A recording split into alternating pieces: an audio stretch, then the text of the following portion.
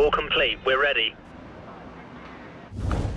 Hi guys, Brodie again, just here with another achievement video for F1 2012. This one is for Just a Taste, which is for getting your first gold medal in the Young Drivers Test. The baseline challenge is the first opportunity you'll have to get this one, so aside from taking the corners smoothly, I found that time was the biggest factor here.